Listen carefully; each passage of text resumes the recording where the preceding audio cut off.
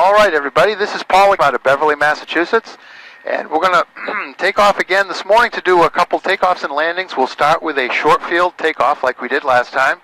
We'll go around the pattern a few times and see what other things we can show today, okay? Here we go.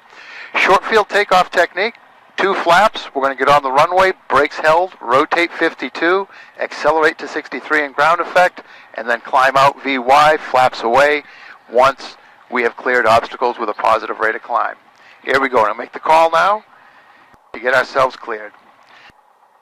Beverly Tower, Archer 32480, holding short runway 27 to remain in the pattern, please.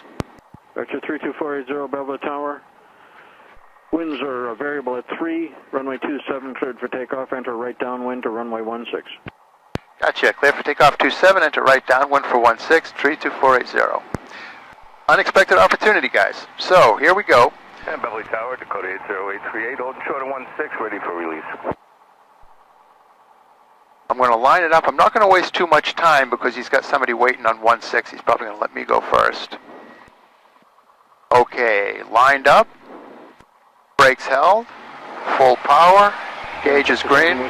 Release. Airspeed is alive. Dakota 80838, Beverly Tower, on departure, turn left, heading 090, maintain 2000. 35, 40 for 52, 50, 52, brake ground, accelerate in ground effect, positive rate of climb, trim.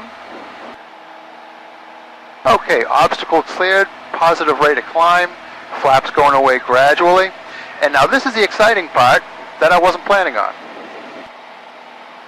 I'm going to set the heading bug for runway heading 16, and I'm going to initiate an early left-right turn until 16 comes down to 6 o'clock. When 16 is at 6 o'clock on the heading indicator, I'm on downwind without the confusion of saying, oh my God, which one out there is 16, which way do I go? There we are. We're established on right downwind 16. Beverly Tower, Cherokee 32480, established on right downwind 16, touch and go. Vector 32480, the winds are 010 at 3, runway 16, cleared touch and go, then left traffic to 16. Clear touch and go 16, then left traffic to 16, 32480. All right, I've only made it to 900 feet out of 11, but I'm going to take this position, turn a little bit early, bring in 1 flap, bring in 2nd flap, and create normal as soon as possible. Here we are on base. Dakota 838, contact departure. Contact departure, Dakota 838, thanks. Nice. Our speed is good. Our position is excellent. We're a little on the high side. Reduce power a bit. Also, we're on the high side. Let's bring some extra drag. I'm bringing the 3rd flap in just a hair early. Turning final.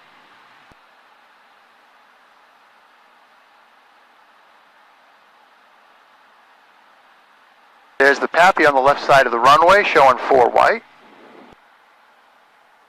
So we'll keep the low power setting until we start showing some reds. Looks good, looks normal. Aircraft waiting for takeoff on the right side. And like I was saying the other day, minimum input. You make it look easy, the plane's going to be happy. Zeroing the power, flare, hold off, don't land, keep working, very dynamic. There's the touchdown, flaps away, stable, full power. Rotation, there's takeoff. So the winds are light and variable.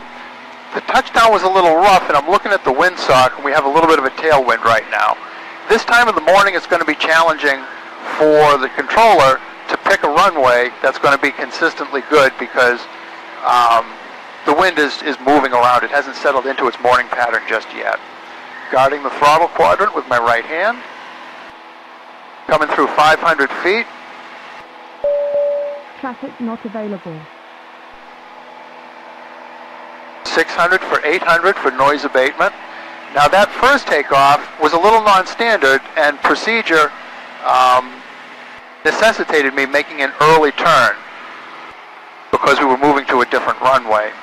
But now it's procedurally safe to adhere to the noise abatement more correctly and completely. Beverly Tower, Baron. Here we are. We're on crosswind. And we're turning downwind for runway 16 here at Beverly.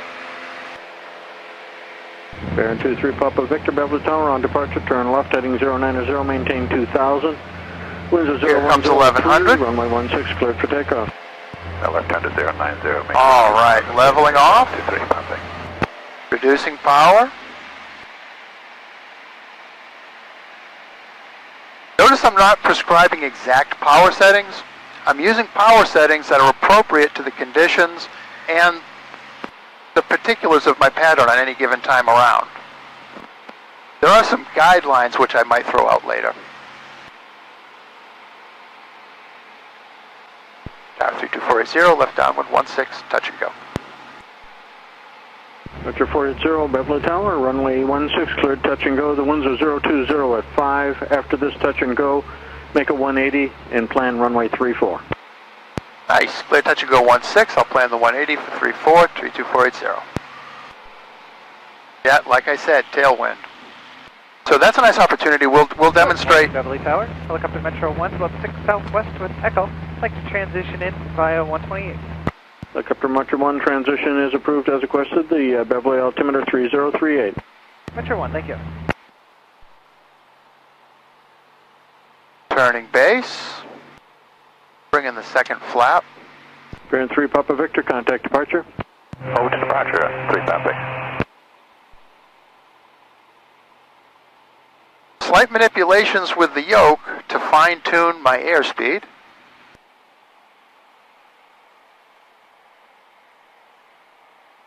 I'm going to go to third flap now.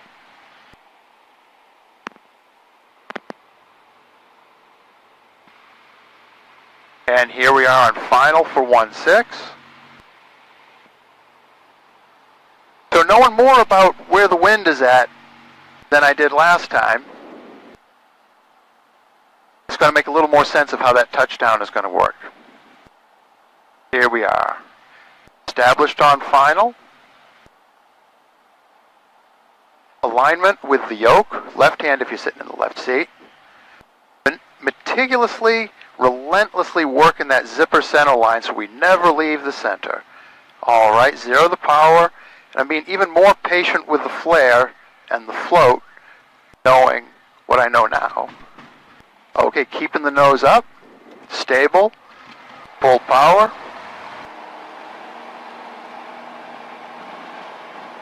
Rotate. Accelerate to VY and climb out. So the reversal of from one runway to the reciprocal, we're going to use what's called a teardrop pattern. So I'm going to reset my heading bug for the new runway, runway 34. It's down at 6 o'clock now. When we get up to 800 feet, I'm going to make a 45-degree turn to the right. Traffic not available. Thank you, dear. And if you look at the DG, the heading indicator, there's a little arrow right there that's at the 45 degree. That's the heading, 21.5, or 215 degrees. There's 800 feet. Right turn now to 215 degrees. Position in 2.5 miles. There's my pattern altitude. Turning back inbound for runway 34. Metro 1's looking. Oh, I just picked him up. I'll maintain visual. Metro 1. Metro 1, thank you. And now here we Vector go. 32480, this helicopter traffic off your right side, 1.5 miles has you in sight. Nice, thank you. I'm making the reversal now for runway 34, touch and go. Vector 32480, the winds are 020 at 5, runway 34, cleared touch and go, then left traffic to runway 34. Clear touch and go 34, then left traffic 34, 32480. Nice. Okay, here comes the first flap. Power as appropriate. And I'm holding forward on the yoke to let the flap use the drag element to slow the plane down. Once it slows down, I'll need less trim than I would have if I tried to trim it earlier. Here we go. We're on final approach now. Again, resisting the flap's desire to make the plane climb. I'm going to make it slow down instead.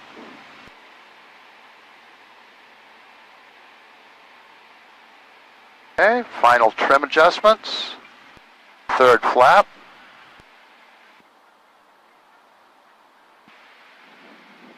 Let's make this one a soft field landing.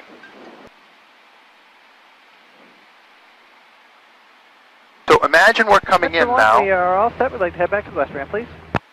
Captain Metro 1, direct to the west ramp. Landing at the west ramp's at your own risk. The winds are 020 at 5. Headed back to the west ramp. Metro 1, thank you. Good morning. This is a good opportunity. I always, you know, it's good to have a windsock on the field, and it's good to be able to see it and know it's there, but the airplane is a windsock. It's a weather vane anyway. As I'm making sure that I stay on center line, the plane is pointing. It's pointing to the right. It's saying, dude, the wind is coming from over there. So I'm going to use rudder to align it when we get there. But in the meantime, the plane is a perfect weather vane. Okay, soft field landing. I'm not going quite to zero power yet. I'm letting it cushion the descent rate. The mains are going to touch in a second. There they are. And I'm keeping the nose up. I've zeroed the power now. And the nose hasn't even touched down yet.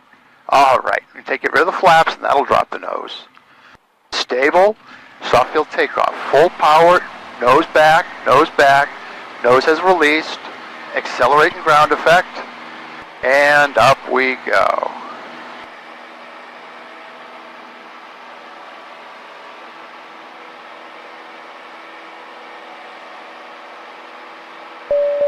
Traffic not available.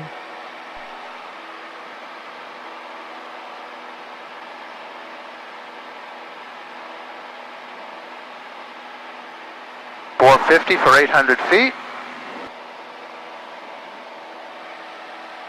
And let's wrap this session up with a 180-degree power off precision approach.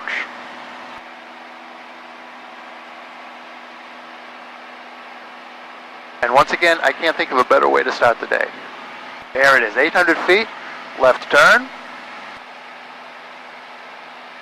Letting the plane do all the work.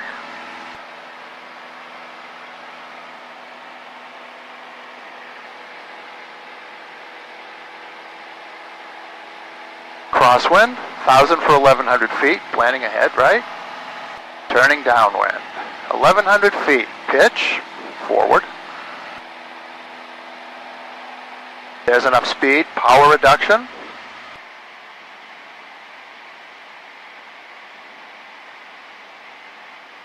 Tower 32480, left downwind 34 for short approach, full stop. And trim. Vector 480, short approach approved. Winds 2020 at 3. Runway 34, cleared to land. Cleared to land 34, 480.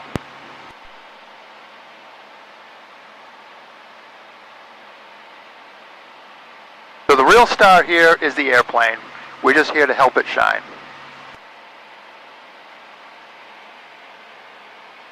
"180-degree precision short approach. It's what would you do if you lost your engine?" And we'll keep if in the sentence for today. Okay, here we are. A BMAR touchdown position. I'm gently reducing power to 0. And I am pulling fairly aggressively to get to my best glide speed. There it is. I trimmed it so the plane is flying best glide. What I need to decide now is based on how much altitude that I need to lose, how large do I need my flight path to be? If I have a ton of altitude to burn, I'm going to stay out here to the right. If I've burned my altitude and I need to get to that runway, I'm going to continue the turn inbound. And it's an art and a science. Because we need to be correct. We can't be short, that's for sure. But we can't be long either. Okay, we're getting tight. So I am turning straight to the numbers, but I am not pulling or pushing. Okay. Going directly over a school now. And here we are, we're coming. We're going to make it. I'm going straight to full flaps. Yeah, I'm going to have to use a bit of a slip to make it work. I'd rather not have to do that. I'd rather just simply be perfect, but there we are. And intended touchdown right here, about 500 feet down the runway. And there she is. We're on the ground. I got the nose up still to give me best braking. I put all the weight in the mains. Putting the flaps away. Turn right at Alpha Taxi, ramp. To the ramp. 480, thanks so much. There's a lot of discussion on whether or not you bring the flaps down while you're on the runway. There is not a prohibition on it, but there are people who go against that. Alpha Romeo. The winds are 030 at... They go against that for the idea that you don't want to do anything unnecessary configuration change while you're on the runway. God forbid someone puts the gear up inadvertently. On a more practical sense, if you're really trying to do a short field landing, taking the flaps away reduces lift from the wings, putting more weight and authority in the mains, more pressure on the rubber, where the rubber meets the pavement is what I'm trying to say. Okay, safe taxi through here. I can't thank you guys enough for paying attention and tuning in, and please share aggressively, comment aggressively. I'd love to hear what you'd like to see maybe on the next video, because I plan on going through all of the maneuvers over time. So thanks again, I really appreciate it. Have a great day.